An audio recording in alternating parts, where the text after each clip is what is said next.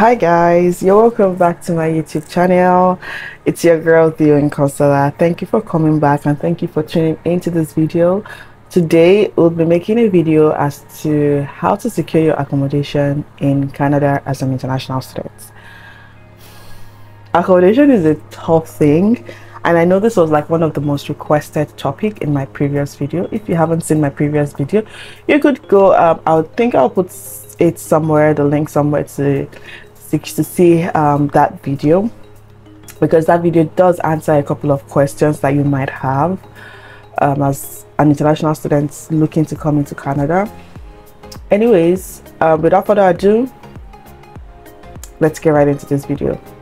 It's gonna be a get ready with me video. I mean, I'm always rushing to get out of the door, so this is no different. I am actually always rushing today to get out of the door.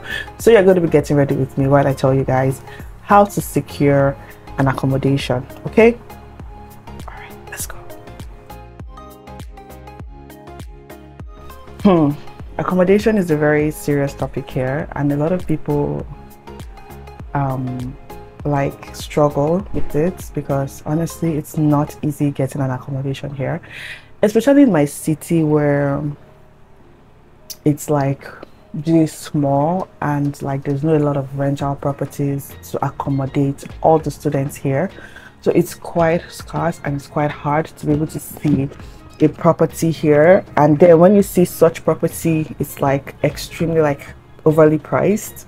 The way I was able to get mine was because I was quite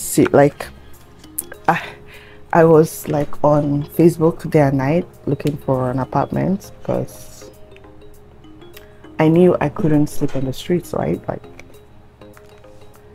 I had to look for an apartment. So I got mine on Facebook, and it wasn't through Facebook Marketplace, it was through Facebook groups. So what I did was I joined a couple of groups that were like, I think here it's quite common to have, I think everywhere actually, it's quite common to have groups for different locations, right? Even in Nigeria, I was in a couple of groups that were tailored to my city and my like locality, right? Here it's no different. So what do? You go on those groups, you join those groups, right? And then you be a part of like the community, answer a couple of questions if you can, help a couple of people if you can, and the likes. So I joined my group. I was quite active on that group. Honestly, I was always I was always like commenting and stuff like that. So when it was drawing closer to when I needed my accommodation, because I started looking for my accommodation like a month before coming. And the reason why I did this is because honestly, looking for accommodation 2 months before, to me, it's a month like seems like a crunch, but it's easier to get within a month than 2 months. And because most people, right, though some people plan themselves ahead, that okay, they're going to be leaving here soon, so why not? It's not like you would not get, but it's harder to get more options when you're planning like way ahead, like a month, like 3 months, or 3 months, or like 2 weeks ahead of time, like 3 months or like 2 months ahead of time. It just seems too far, because if you do get a property, most of them will want you to start being in that property for like the next month. So anyways, I started looking for my accommodation like a month before, and I was focused on Facebook. Actually, I started with Kijiji, but I realized that Kijiji was just not the place for me. A lot of people say, oh, go to Kijiji, you'll get something. Yeah, you would see a couple of listings, but the issue with Kijiji is you wouldn't be able to, like, when you mail those people, they don't get back to you, and it's so frustrating. So what's the point, right? I decided not to stress myself with Kijiji anymore, and I decided to focus on Facebook.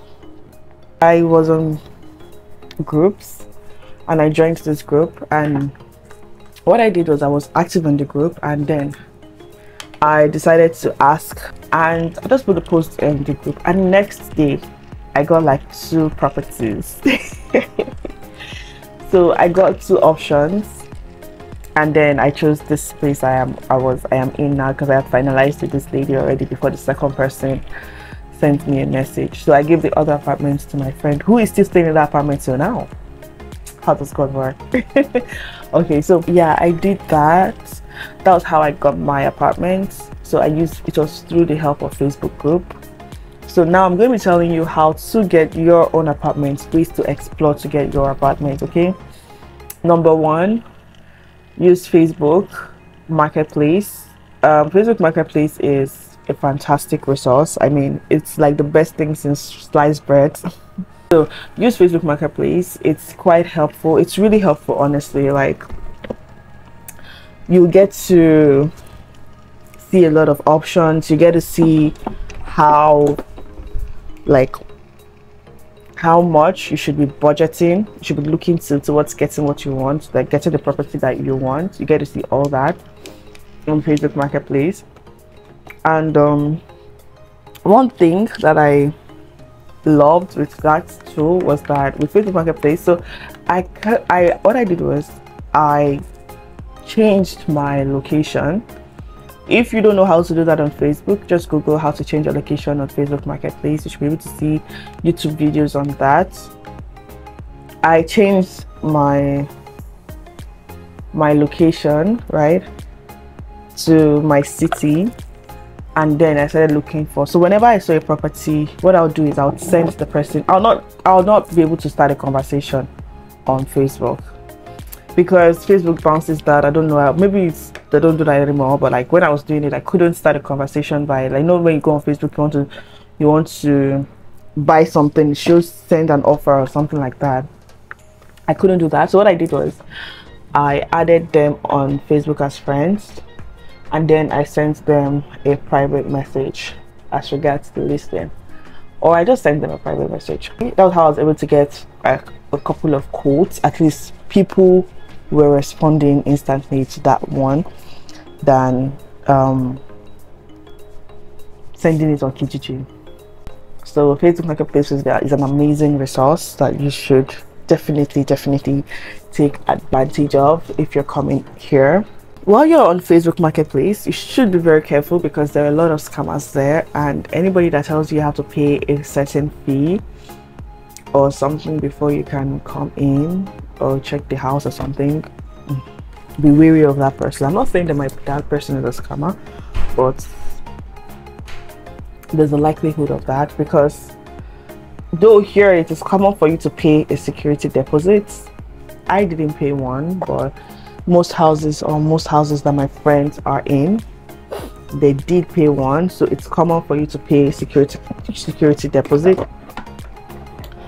But before you pay any money, or before you pay any security deposit, make sure that you are sure that that house is legit. Just make sure that you are sure that it's legit. If you are not sure that it's legit, just drop it. The second way to get your accommodation was the way I used, which was through Facebook groups. Facebook groups are so amazing.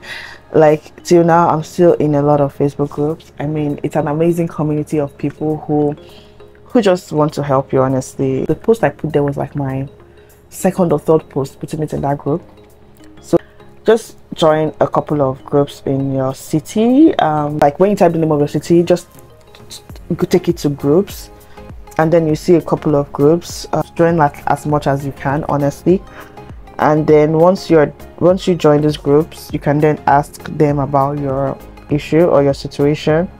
Don't give up like just with few attempts. You have to be persistent. I mean, when you want something, right, you go after it full force. You have to be persistent. Keep putting your thing out there in the group. Join as much groups as possible. If that group does not answer you, ask it in as much groups as possible. See, before you know it, you get people like reaching out to you as regards houses. So it's a great, like, I can't overemphasize how useful those things are, right? I can't really overemphasize how useful they are.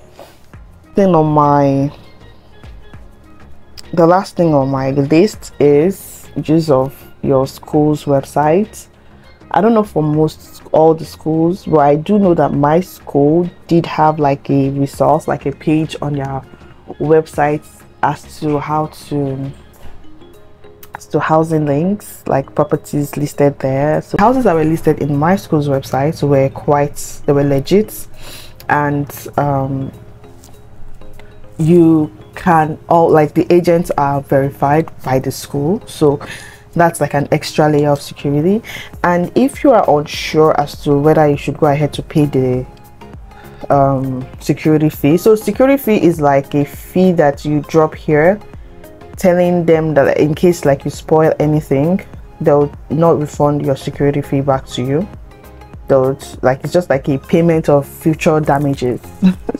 But in a situation where you don't have, like, you're not dealing with an agent that is from the school, try to get someone that is in that city to help you take a look at it.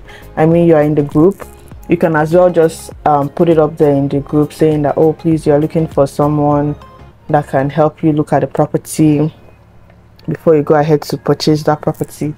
You know, it's just a way to, just like an extra layer of security, like I said. And you find people that would be in that group that would actually help you go look at that property. I mean, Facebook groups are amazing. Also, while you're looking for your house, be patient. Don't rush, or don't be anxious. Just do your best to get an apartment. If you have like people already in that place you're going to, you can ask them for help to help you see, like, post it in their groups. Because for me, in my city, there's like a group for students who are already here, and some people do post apartments in those groups as well.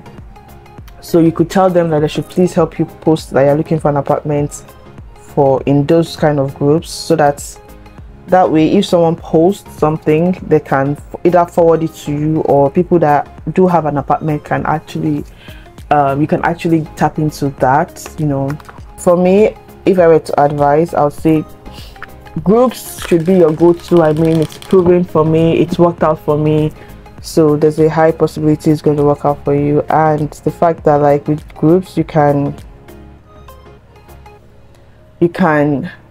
like still ask them, in case you see an apartment somewhere, you can still ask them to help you, like, check, and people in the group can tell you, oh, okay, no worries, I'll help you check. I would only recommend Facebook groups and your school's websites. Those are the ones that are tested and trusted to my knowledge. So yeah, I think those are the tips. I'm going to try to come back and round up this video. I hope you guys learned something because it's like one of the most chaotic videos ever. Hi guys, thank you for staying to this part of the video. Really love and appreciate you guys. If you have any questions or you would like me to elaborate further, do not forget to give me comments. I'm always in my comments and I always respond to your questions. I'll be more than happy to respond to your comments. And yeah, so let me know guys if you'd like to see any kind of videos from me. Drop it in the comments. I'm always there. I'll respond adequately. And yeah, I'll see you guys in my next video. Don't forget to like, share, subscribe, and turn on the notification bell, so whenever I post a video, you're very much aware.